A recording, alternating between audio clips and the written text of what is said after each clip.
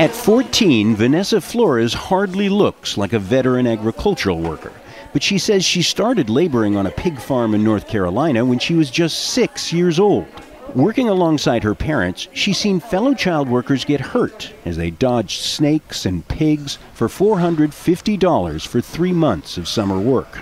It's not a good condition, and you got to walk through that, and you got to smell that, and you got to get used to rats going through your feet, because you just got to walk, and you just got to try not to be afraid.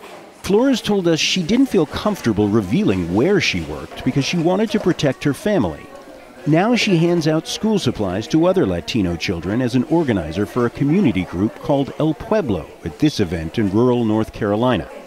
The pigs, you don't know, they're really unexpected, so they could come charging at you, or they could do anything, like they could just bite you. Many children, like Vanessa, work before they're legally able. But while children have to be 14 to work in most jobs, federal laws allow children as young as 12 to work on commercial farms, and even younger if the farm is owned by their parents. We need to close those loopholes. We need to increase child labor fines because companies aren't feeling enough pain when they violate the law. The U.S. Department of Labor reported child labor violations rose by 70% since 2018. In 2021, 24 children died from work injuries, about half of them on farms. In the past year, lawmakers in at least 10 states loosened or proposed to ease the laws that govern children at work. Economists say a labor shortage is in part behind the drive to loosen laws in some states. But child labor has long been an issue in the U.S., especially in agriculture. Brenda Demas Lopez, now 22, remembers working illegally starting at age 5 in the blueberry fields and later hog farms alongside her parents, who could not afford childcare. She says after several years she could no longer remember the names of her employers.